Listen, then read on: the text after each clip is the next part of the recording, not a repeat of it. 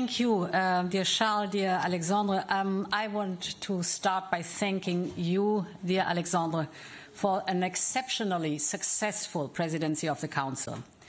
You have managed to reach political agreement on over 45 files, spanning all our major political priorities. It goes from the European Green Deal to digitalization, from industry to the economy to enlargement. I think two proposals were exemplary. That is the Net Zero Industry Act and the Economic Governance Framework. But you also steered the first ever agreement on a midterm revision of the MFF. And this enabled, because it included, the 50 billion facility for Ukraine.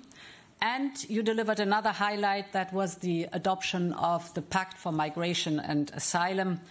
Certainly one of the most challenging sets of legislation this college put forward. I want also to emphasize that it's not only legislative files that you managed, but you also chaired the Industry Summit in Antwerp, the Social Partner Summit in Val d'Uchesse, and the Pillar of Social Rights Summit in La Hulpe. Now, during your presidency, in fact, just this week, we also adopted the 14th sanctions package against Russia. And also this week, we adopted new sanctions on Belarus that will align them with our Russian sanctions regime. I think this is a very strong sign of our continued determination to deprive Russia of the means to continue its war of aggression against Ukraine.